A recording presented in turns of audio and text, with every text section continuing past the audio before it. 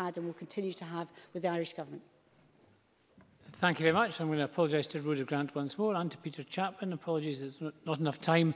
I imagine both subjects will be coming back to the Chamber, but we're going to move on to the next item of business, which is a statement by John Swinney, the Cabinet Secretary, on an update on P1 standardised assessments. The Cabinet Secretary will take questions at the end. I would encourage all members who wish to ask a question of the Cabinet Secretary to press their request to speak buttons as soon as they possibly can. Okay. And I call on John Swinney. Presiding Officer, on the 19th of September last year, Parliament debated the Scottish National Standardised Assessments and voted in favour of a motion that called for two distinct actions: a halt to P1 assessments and for us to consider the evidence about how best to progress the assessment of pupils in P1. I understand the views expressed in this Parliament and I am alive to the concerns expressed by MSPs and others about the P1 assessments. In the light of the parliamentary motion, I judged the appropriate response was to reconsider the evidence, and that if we were to stop P1 assessments, that decision should be based on independent expert educational advice. I therefore commissioned an independent review of the Scottish National Standardised Assessments in Primary 1. The purpose of the review was to take a clear, reasoned look at the evidence and provide an informed way forward. The review would have had sufficient scope to endorse the criticisms voiced on the 19th of September and recommend an end to the SNSAs in P1, should that be what the evidence directed. I set out this approach clearly to Parliament on the 25th of October. Taking advice from Her Majesty's Chief Inspector of Education, I commissioned David Reedy to conduct that review. Mr Reedy possessed the necessary educational experience and expertise to secure professional credibility for this role. Mr Reedy was, for example, co-director of the Cambridge Primary Review Trust from 2013 to 2017 and has served as both General Secretary and President of the United Kingdom Literacy Association. As someone who had not been involved in the debate on SNSAs until that point, he was also perfectly positioned to apply the required objective rigour to this review. Between January and March this year, David Reedy gathered information, conducting stakeholder interviews, inviting written feedback and examining the submissions to and findings from the P1 Practitioner Forum and the Education and Skills Committee inquiry into the Scottish National Standardised Assessments. Crucially, he visited schools to observe the SNSA being delivered to Primary 1 children in real time. The review could not have been fully or meaningfully informed had it not been possible for Mr Reedy to witness children undertaking the assessments firsthand and to talk to the teachers involved. The Scottish Government gave clear advice to schools in September. They should continue to implement the assessments as they had been doing, pending the findings of the independent review commissioned to re-examine the evidence at Parliament's behest. Continuing to deliver the assessments was encouraged both for reasons of consistency, guarding against the creation of an information vacuum, and to ensure that the independent review was considering evidence based on the second year of assessment delivery. This was also undertaken with the recognition that feedback had already been gathered and acted upon to further improve the system, particularly in relation to P1 following the first year. There would have been little value in examining a position from which SNSAs had already moved on. 142 Primary 1 teachers, 131 senior school staff and more than 50 wider stakeholders were involved during this phase, and I thank everyone who took the time to submit comments or agreed to meet with or demonstrate the assessments to David Reedy. Their contributions and the sharing of their views was of the utmost importance in helping Mr Reedy form his conclusions. Those conclusions have been published today, alongside a set of recommendations, both for the Scottish Government and for local authorities. Having been asked explicitly to consider whether the Primary 1 assessments should be stopped, Mr Reedy's answer in his independent review is that they should not. Rather, David Reedy concludes it would be beneficial for them to continue, albeit with important modifications and the establishment of additional guidance and support for practitioners to ensure they deliver their intended value as low-stakes diagnostic assessments. Mr Reedy acknowledges that the assessments can provide an additional source of objective, nationally consistent information about where a child is performing strongly and where he or she might require further support. I do not suggest this review has delivered an unqualified green light to the Scottish Government in terms of P1 assessments. Clearly, the review makes important recommendations about improvement, and I am determined to take the valuable learning contained within Mr Reidie's review and act upon it to introduce the recommended modifications and safeguards in order to, firstly, further improve the assessment experience for P1s, secondly, strengthen understanding of the purpose of the assessments, and thirdly, to ensure that practitioners see the benefit of the information the assessments provide. Fundamentally, however, the key review finding which Mr Reidie articulates in his report, and the key message that should be taken away from his report, is this: Primary 1 Scottish National Standardised Assessment has potential to play a significant role in informing and enhancing teachers' professional judgments and should be continued. I was reassured to read that Mr Reidie identified, and I quote, scant evidence of children becoming upset when taking the P1 SNSA, but I acknowledge the significance of his observation that the attitudes of those delivering assessments can influence children's confidence. We must ensure practitioners are appropriately supported and equipped to deliver assessments in such a way that they are perceived positively by the children undertaking them. Mr Reidie also considered the compatibility of the assessments with a play-based approach to learning. The review makes a clear and helpful distinction between a pedagogical approach to play-based learning in the early years, which the Scottish Government fully endorses and which is at the heart of the curriculum for excellence at early level, and what David Reidie describes as a moment of assessment. The review confirmed that it was eminently possible and indeed valuable to assess children in the early years through diagnostic means such as the SNSA, while remaining true to the principles of play-based learning. The report states, and again I quote, there are strong examples of schools where head teachers and teachers operate a play-based approach and find no incompatibility between that and the Primary 1 SNSA. It is evident that the need for a shared understanding of the aims, purpose and value of the SNSA drives many of the review recommendations.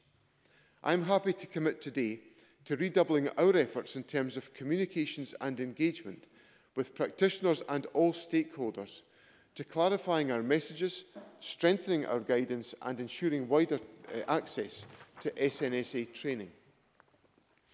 Mr Reidie also identified important reservations regarding the length of the literacy assessment and its alignment to the benchmarks. Again, I accept the recommendation to review that assessment and explore with ACER, the company who developed the assessments, the potential for reducing the number of questions presented to Primary 1 children. Before concluding, Presiding Officer, I'd like to take a moment to reflect on the wider scrutiny of the SNSAs which is run in parallel with the review. As members will be aware, the Education and Skills Committee has now reported on their inquiry into the SNSAs. The P1 Practitioner Forum I convened last December has produced a number of recommendations for enhancing the P1 assessment experience. In addition, our own annual user review, intended to feed into our cycle of continuous improvement for the assessments, has produced interim findings ahead of the end of the school session. I thank the committee and the P1 Forum, chaired by Professor Sue Ellis, for their thoughtful and detailed consideration of the issues. All of their reports contain valuable suggestions for ways in which to improve aspects of the communications around and implementation of the SNSAs. Importantly, none has made any recommendation to scrap the assessments. That, I believe, reflects the evidence that Parliament required us to consider and provides the basis and the rationale for the SNSAs to continue to be applied as the independent review recommends. Where further vindication needed, I would direct members' attention to the learner feedback we have gathered during this academic year from a question within the SNSA system itself. 91% of Primary 1 children who have undertaken the assessments say that they enjoyed the experience. That statistics represents the views of the children themselves. I accept there is work to be done, but believe that with the improvements proposed, we can move forward in the correct direction. Today, I published the Scottish Government's individual responses to Mr Reidie's independent review, the Education and Skills Committee's inquiry report, and the P1 Practitioner Forum, along with the progress report on the SNSA user review for 2018-19. In addition, given the clear overlap in focus and read across between a number of areas raised in the different reports, I intend to publish a summary that draws together all of the actions the Scottish Government will undertake over the coming months. I have published a draft of that action plan today. The draft identifies 8 overarching themes for actions to be taken forward in response to all report recommendations. We will take that draft to the Scottish Education Council for review and feedback, working with practitioners to agree the details of our approach to implementing recommendations before producing a final action plan at the start of the new school year. Presiding Officer, as Parliament requested, I have reconsidered the evidence. As we approach the end of the second year of delivery, we now have a far clearer picture of the views of both P1 children and their teachers towards these assessments. An impartial review has confirmed the value of the SNSAs. A constructive action plan for enhancing the assessments, consolidating their value and delivering on their potential has been laid out. I hope that members will join me in accepting Mr Reidie's findings and in focusing, as we must, on delivering an education system in Scotland which raises attainment for all, closes the attainment gap, and enables all children and young people to fulfil their potential.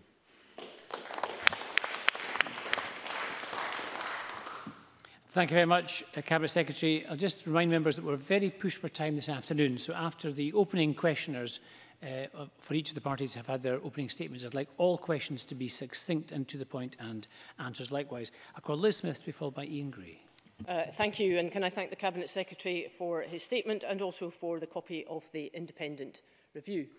The Cabinet Secretary states that on the 19th of September last year, this Parliament voted to halt the P1 tests and to review the evidence. And let me remind him why the Parliament and the opposition parties were doing that.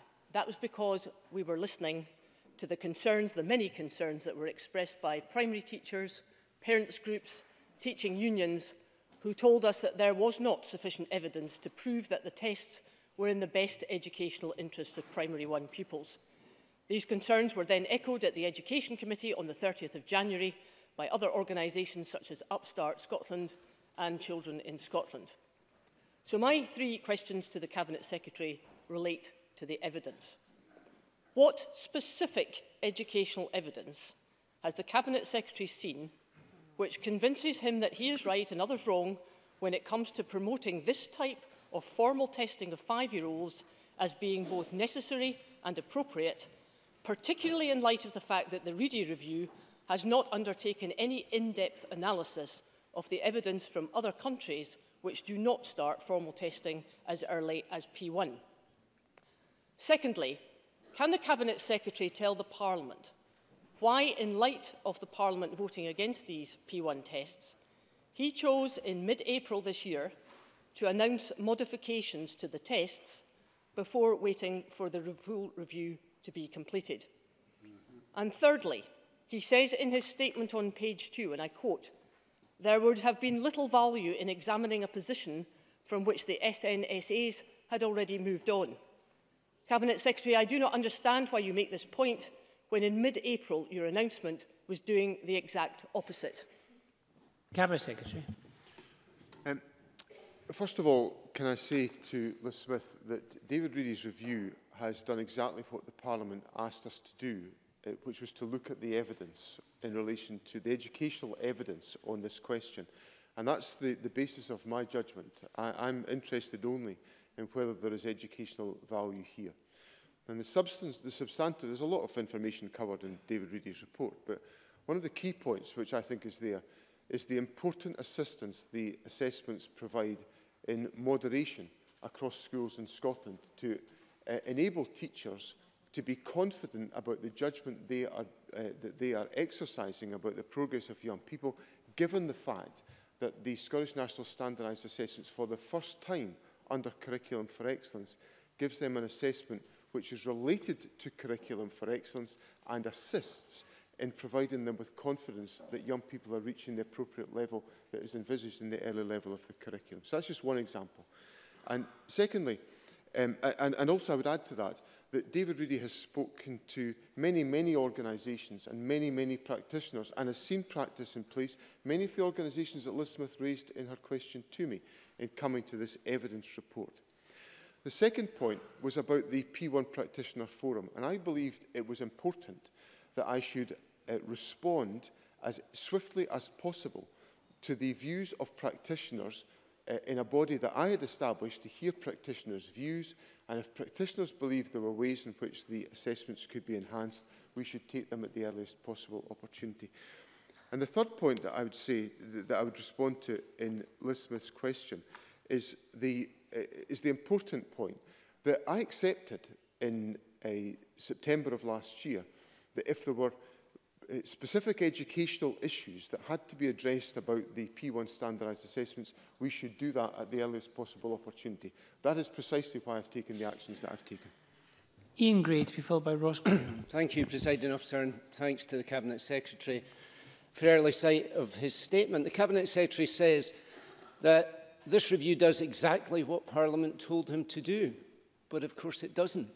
Parliament told him to stop P1 testing.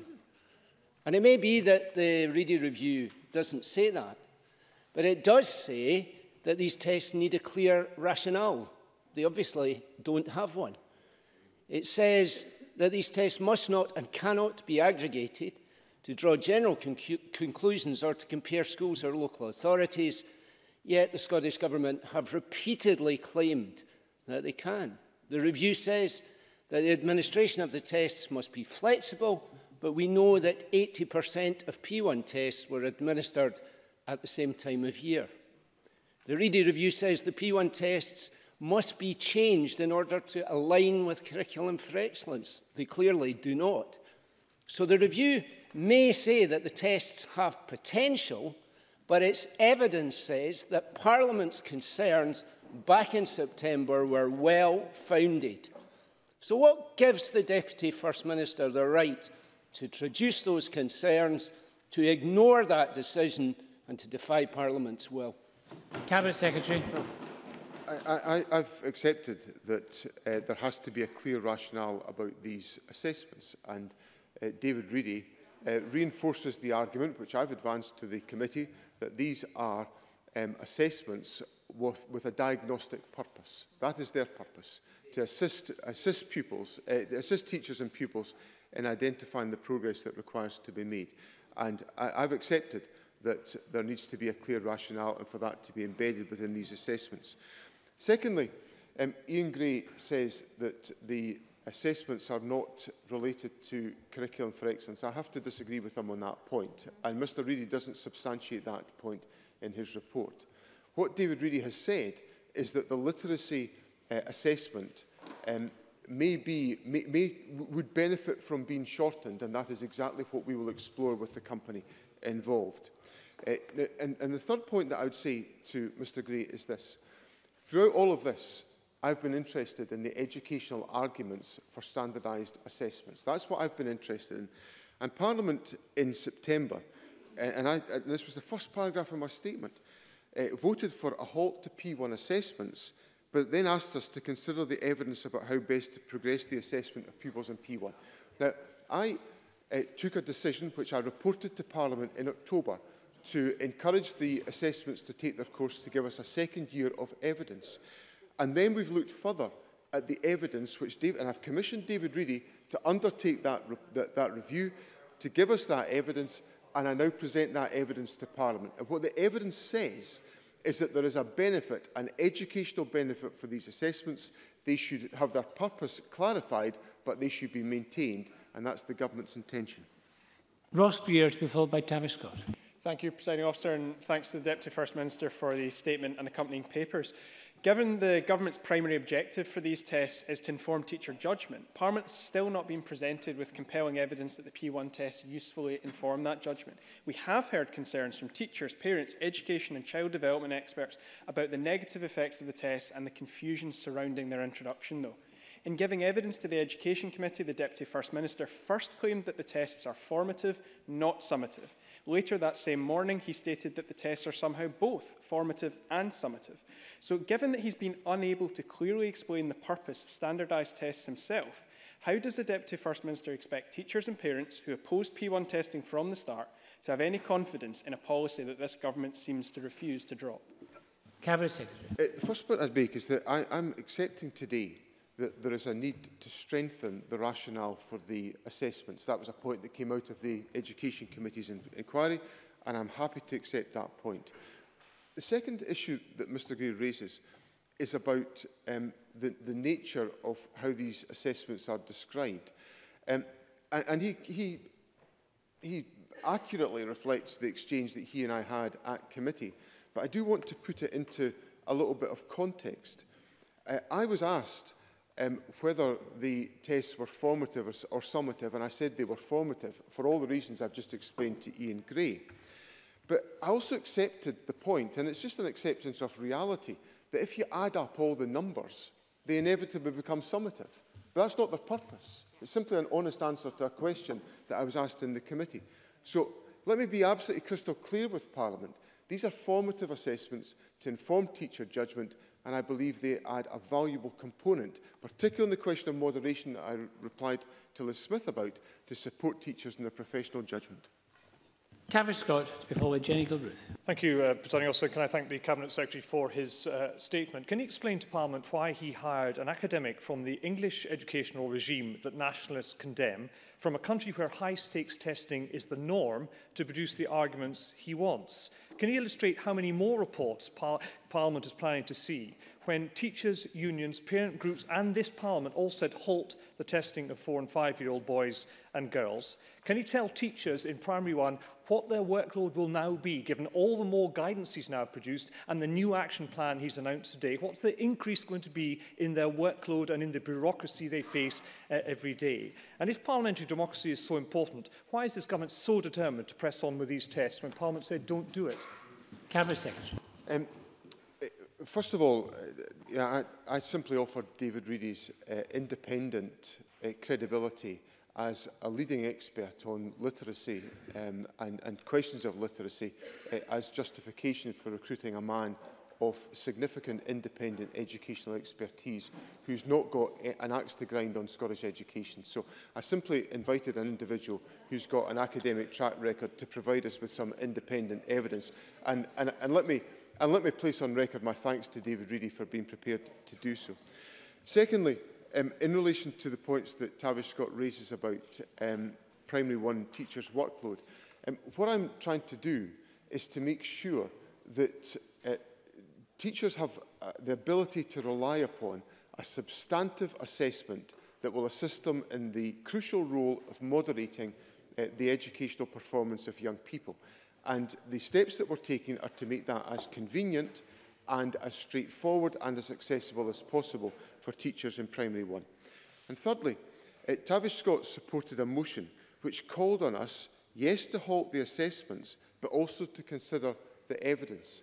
And I've considered the evidence, and the evidence says that our assessments are perfectly valid to be taken forward as a rational contributor to assessing the progress of young people, and that's why I believe it's important to implement the view taken by Parliament in the fashion that I've set out this afternoon.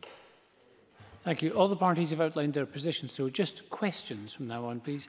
Jenny Gilruth to be followed by Alison Harris. Jenny Gilruth. Thank you, Presiding Officer. Given that these standardised assessments replace what was already used in 28 out of Scotland's 32 local authority areas, can the Cabinet Secretary explain how the Scottish Government will ensure they are not used in addition to those which existed previously, many of which were not benchmarked against Curriculum for Excellence?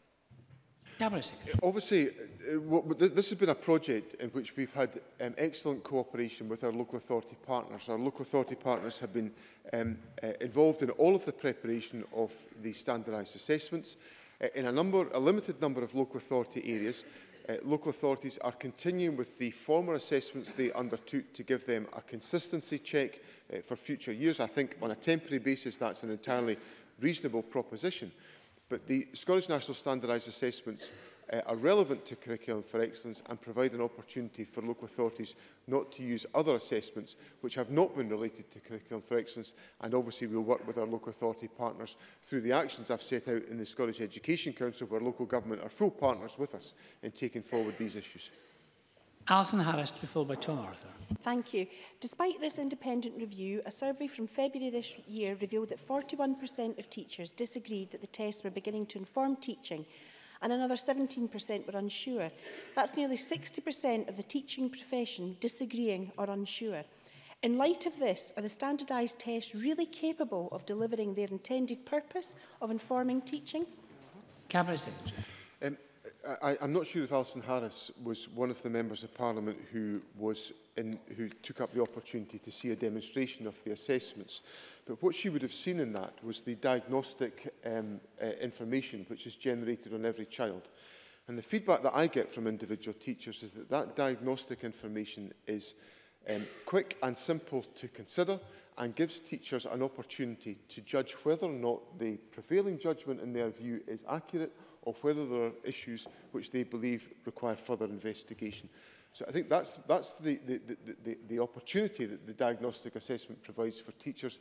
And obviously it gives that reassurance, which I raised in my answer to Liz Smith, that the teachers are seeing a position that is relevant to what is expected in the early years of the curriculum, and that's of benefit to the judgment, the professional judgment of teachers. Tom Arthur, to be followed by Mary Fee. Can the Deputy First Minister outline how standardised assessments at Primary 1 can support teachers in closing the attainment gap in schools in my constituency of Renfrewshire South? Cabinet Secretary. Obviously, because the diagnostic information readily identifies areas where young people may well have challenges in their own educational performance. That will help teachers to undertake what is increasingly happening within Scottish education, which is a relentless focus on closing that gap, of identifying the obstacles that exist in young people's education and supporting them to overcome those obstacles. And that will apply in Mr Arthur's constituency in Renfrewshire South, and of course, because these are available across the country related to Curriculum for Excellence, it will apply in all other areas as well. Mary Fee, to be followed by Tom Arthur, to be followed by Mary Fee. Mary Fee, to be followed by Fulton McGregor. Mary Fee. Thank you, Presiding Officer. David Reedy concludes it would be beneficial for these tests to continue, albeit with important modifications and the establishment of additional guidance and support for practitioners. Can the Cabinet Secretary give the Chamber some detail of the important modifications that are required and the timescale for implementation? Cabinet Secretary. I think perhaps the most important modification is in relation to the length of the literacy assessment. And that's something which we have to discuss with the company involved in the design and the delivery of the assessment. We'll do that as a matter of urgency, and of course I'll be very happy to keep Parliament informed on that specific point. The other important modifications will largely relate to the description and outline of the purpose of the assessments, and I think Mr Reedy gives us a really strong framework within which we can operate to ensure that at no stage could these assessments be viewed as high stakes, and that they are in fact low stakes diagnostic assessments, and I'm determined to make sure that's the characteristic that these assessments have. And Fulton McGregor. Thank you, Presiding Officer. Can the Deputy First Minister outline how the Scottish Government can ensure that all local authorities, including North Lanarkshire, integrate the standardised assessments with a play-based learning approach for all primary ones? Cabinet Secretary. I think I'm really anxious to separate out two issues in this question, and I think these issues have become somewhat conjoined.